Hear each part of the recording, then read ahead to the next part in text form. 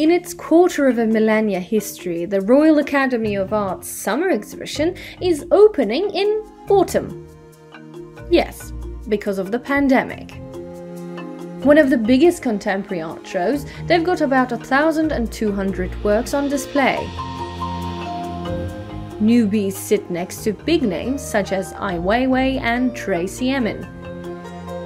And some pieces are about the lockdown and politics. We didn't want to go down in history as the people in charge when the summer exhibition didn't happen for the first time in 252 years. I think, again, it's a different experience. I think people will be able to commune with the works a lot more. They'll be able to reflect on the works more because they'll have more time in a less crowded atmosphere. But yes, that kind of that sort of celebration of being in the galleries with so many other people will slightly be lost. The old way of consuming exhibitions is not the only thing that's lost. The RA announced they were about to cut 40% of its staff. That's about 150 jobs lost. Because of the pandemic, the Academy has lost about $10 million from its annual budget this year.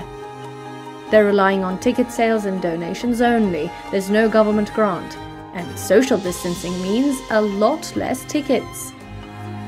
However, unnamed sources in the British media are saying that the sale of a Michelangelo is being discussed. The statue, Taddei Tondo, could be worth more than $125 million, according to the art newspaper. But a spokesperson from the Academy says the museum has no interest in selling anything in its permanent collection, saying it's their duty to look after it for current and future generations to enjoy. This would be considered an unethical sale, which would have very serious consequences for us as an institution afterwards and would basically undermine our business model in its entirety.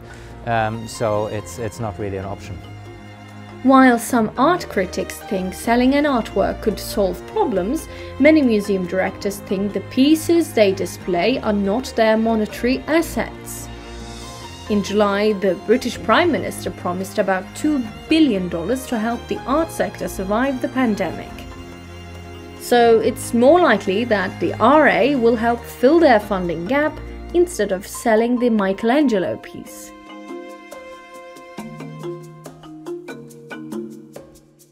Let's speak to Simon Tenner, a professor of digital cultural heritage at King's College London. Hi Simon, thanks a lot for joining us on Showcase today. So let me just I am glad to be here. Ask you straight away, do you think that it would be unethical to sell that Michelangelo? I don't think it'd be unethical. I think the Royal Academy has got a really difficult task in front of it. It has to make some really tricky decisions. But the mission of the Royal Academy of Arts is more than just to be a place that has a collection. It supports young artists. It has the Royal Academy schools. It has significant exhibitions of new art and new artist work. And it also has its collections and a range of other activities around that. Now, the issue to me here is one of maybe this really difficult situation of making a decision between property and people. And in a sense, if you're looking at this as an institution, people are more important than property. It's what will keep the Royal Academy's mission going for the future is going to be maintaining the people who generate the value of what the Academy does over one specific piece of art by an Italian artist. I think that's the ethical question that's really in tension here. But I guess there are some possible other ways of, maintaining people of Royal Academy of Arts. So why do you think this is a good way to do it? Is it a good way of doing it is a really interesting question. The sense here is that they should be exploring every opportunity that they've got other than selling this work of art. But if at the end of the day, they're left with the choice of selling this one Italian piece of art for £100 million or somewhere in that region, there's a lot of things they can do with that money in terms of an endowment to protect the future of this national institution of great value. But also, they could also use a very tiny amount of that money, maybe £25,000, to create a 3D image of the work itself.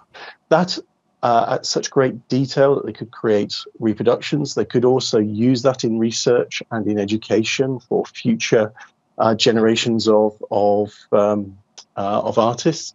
So having the item in the collection, if it's just one item, and I've done consultancy for the Royal Academy in the past, and they have thousands upon thousands of amazing pieces of art and sketches and sculptures and various different items.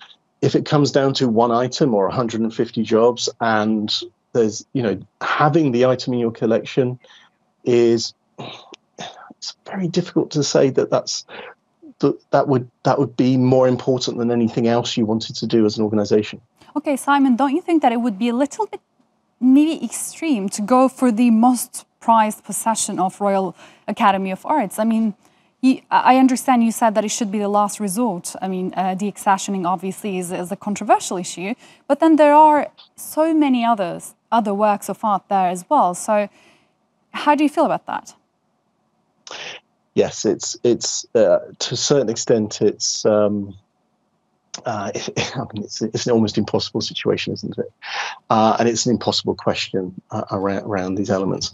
I suppose the question would be, if you were trying to resolve the difficulties and the problems in the most straightforward way, you may choose the one piece of art that isn't British. You would choose the one piece of art that has the greatest amount of financial value, because that's why you're selling it. You're not selling it for any other reason. You're selling it because you need to accrue as much money as possible. And therefore, that pushes you towards this particular work of art. Mm-hmm. And in that sense, it becomes a much more pragmatic decision. Okay. And if one's making the balance here, this piece of art is not a national treasure to the UK. The Royal Academy of Arts is a national treasure to the UK. So how do you protect what is the genuine national treasure here? Maybe you have to make this difficult choice in the last resort. Okay. So what if Royal Academy of Arts, it was a public institution? Do you think your thoughts would be different on this? I think my thoughts, yes, they would. And where I think my thoughts would be different on this is to do with the nature and mission of the organisation. So let's say this was a collecting gallery, the National Gallery, the Victoria and Albert, something along those lines, where collecting was actually at the heart of the mission of the organisation, and was, in some respects, without the collection, they are not an organisation. So I would change my thoughts a little bit in terms of where it would sit in terms of the relative values and choices that were being made, and because there would be other sources of money. There would be we'd be looking to the government, we'd be looking to other support structures that just aren't available to the National Academy of Arts. The other question that would lost my train of thought just for a moment here. But the other question that would come into this is also the way in which the collecting policy was being filtered through that public institution, and the value of that to the nation. Mm-hmm. I probably lost my coherence there a little bit in terms of that answer. Okay, don't worry, because I have more questions for you. I just want to clear something up, because I think I might have lost that as well. Do you not think that it's a national treasure? Personally, and speaking, I'm not an art historian. Okay, so I have to put that caveat on this at the beginning.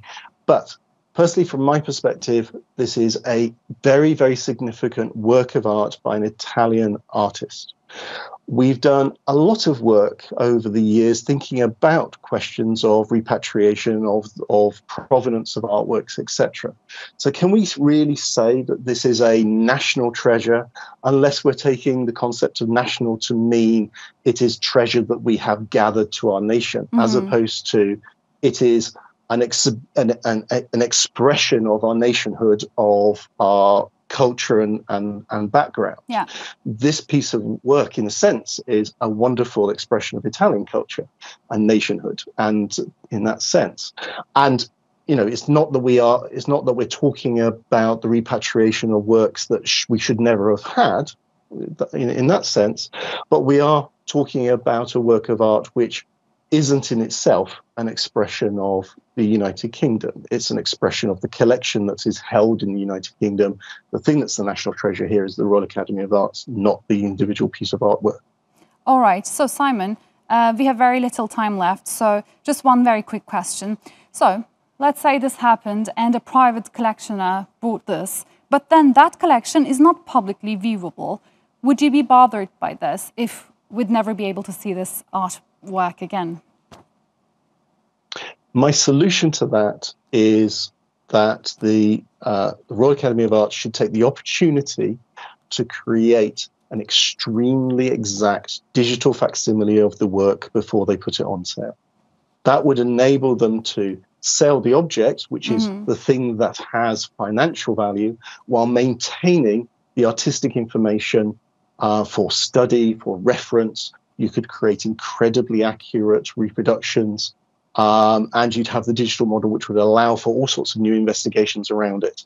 I think they can, to a certain extent, have their cake and eat it a little bit in this case, but we always remember that the original art will always have a certain magic to it that would be lost if it was hidden away in a private collection.